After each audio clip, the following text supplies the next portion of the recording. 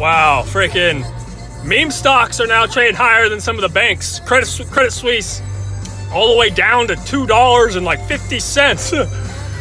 AMC's trading over 5. GME's up in the 20s. BBBY basically bankrupt. They're done. But man, this is wild. Freaking AMC. All those people that were in the bank saying AMC, the apes were all BS, you know, their stock was going to zero. Now the fucking banks are heading to zero, baby.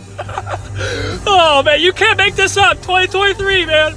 Freaking bizarre. FRC, it had a bounce back up to like $50 2 days ago. Then yesterday bounced a little bit around between 33 and 37-ish.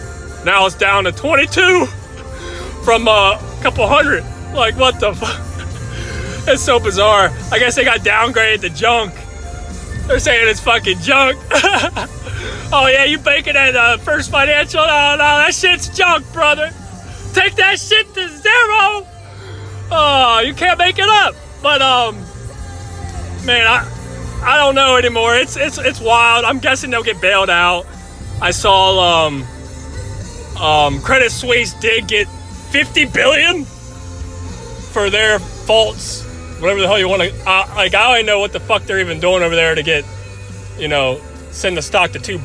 But hey, it is what it is. We'll keep monitoring it and see what's going on. I did see FRC, the PE's like $3 or $3 now, which usually means it's a buy, but they just downgraded it to junk, which is funny because they still have assets. It's not like it's a useless company.